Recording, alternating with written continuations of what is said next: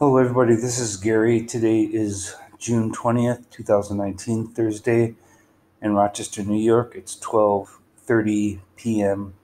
Eastern Standard Time in Rochester. And this is my coping with schizophrenia update. Today, my paranoia is pretty bad.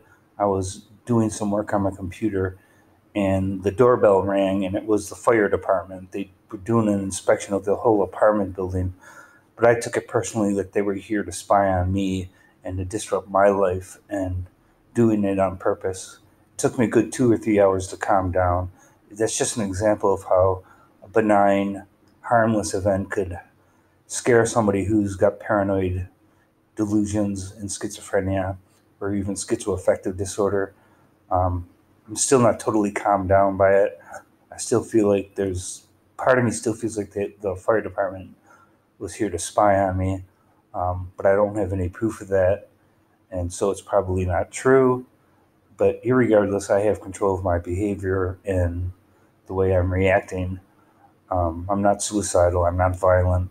It's just that today my paranoia is pretty bad, and I misinterpret events, and I try to clear my mind as much as I can.